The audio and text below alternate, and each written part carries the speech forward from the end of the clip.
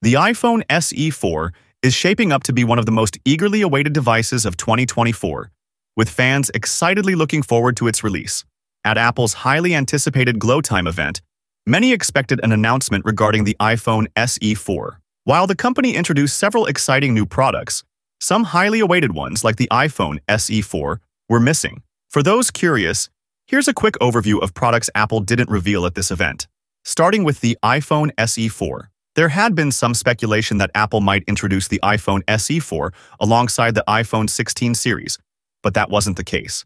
Now, it's expected that the phone may be launched sometime next year, the most rumored time being the spring of 2025.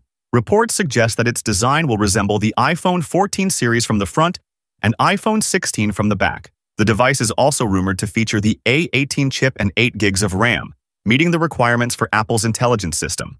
Beyond the design changes, this budget-friendly model is expected to include significant hardware improvements, such as a new chip, an OLED display with a notch, and a USB-C port. A report from The Information suggests that the iPhone SE 4 may see a price increase of around 10%, but it's still expected to be priced under $500.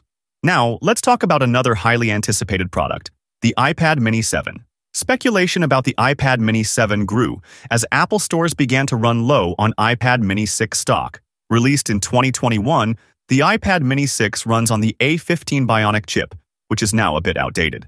Rumors suggest the iPad Mini 7 could support Apple Intelligence and come with the M2 chip, bringing it in line with newer iPad Air models.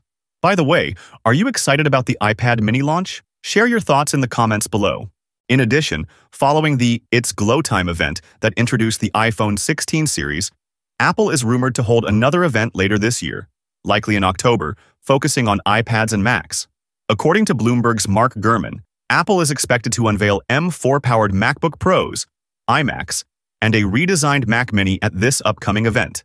As for iPads, the 7th-generation iPad Mini and the 11th-generation iPad are anticipated. Furthermore, a few months ago there were reports that Apple was developing a more affordable version of its AirPods. Known as AirPods Lite, these wireless earbuds were expected to be released sometime later this year, but it now seems that Apple may not be moving forward with this product. While details on AirPods Lite remain scarce, Apple analyst Ming-Chi Kuo previously suggested that these earbuds could be priced as low as $99, which is around 8,000 rupees.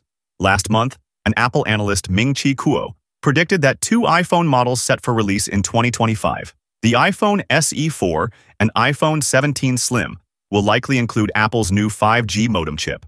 According to Ming-Chi Kuo, Apple's in-house 5G chip will gradually replace Qualcomm modems. His research indicates that Apple could ship between 35 to 40 million devices with its own 5G modem next year, with this number expected to grow to 90 to 110 million units by 2026.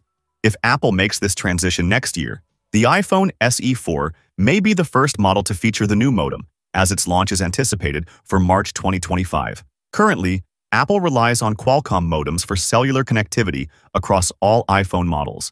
The company has been working on developing its own 5G chip for quite some time, and in 2019, it acquired much of Intel's smartphone modem business to advance this goal. So what do you think about the iPhone SE 4 and iPad Mini 7? Which would you buy?